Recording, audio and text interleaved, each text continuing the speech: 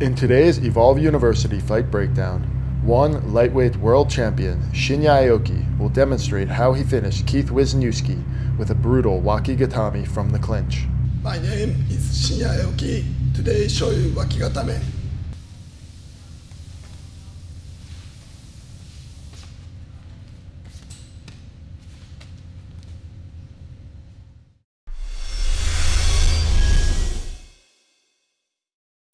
From the clinch, Shinya keeps a right underhook as they both jockey for position.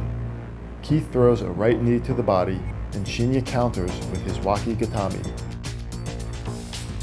Shinya first secures Keith's left wrist with his left hand.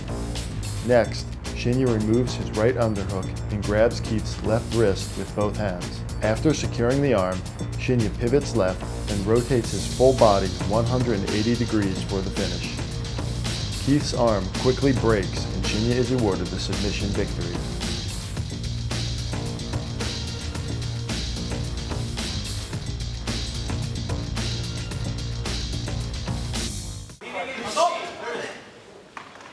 Right knee inside back.